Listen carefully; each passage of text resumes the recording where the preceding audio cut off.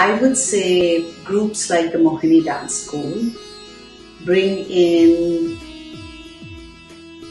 very culturally impactful, curated events that ask the tough questions of community, that provide opportunities for community to normalize access to mental health resources.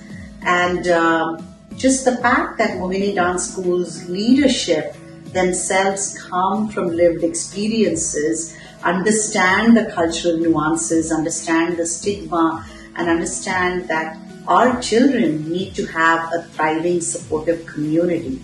That understanding comes from the leadership of Mohini Dance School, and that understanding is then translated into the events that each year Mohini Dance School comes up with.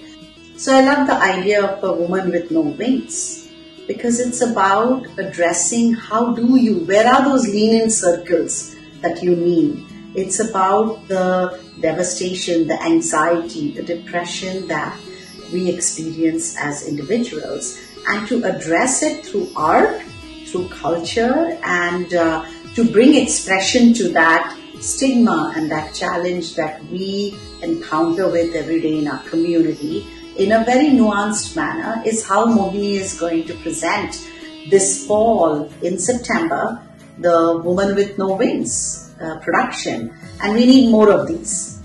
We understand that having talent and having art is an amazing asset to an individual's life. But taking that talent and that art on and then addressing the stigmas, the taboos, the challenges that we as immigrants and refugees experience and we as parents experience. Look at this. In the month of March, our community in King County, in Greater Seattle, lost 3 children to suicide. That is something that we need to be very cognizant of. 1 in 5 South Asians admit to having anxiety and depression at some point in their lifetime in America. This is how relevant this situation is. Mental health and anxiety is becoming an epidemic for us. The more we box it into a pretty box and tie a ribbon on it, the more it is going to take lives, the more it is going to cause turbulence and struggle among our families. The more we as aging adults, as parents raising children, and as we age, the more struggles we will discover.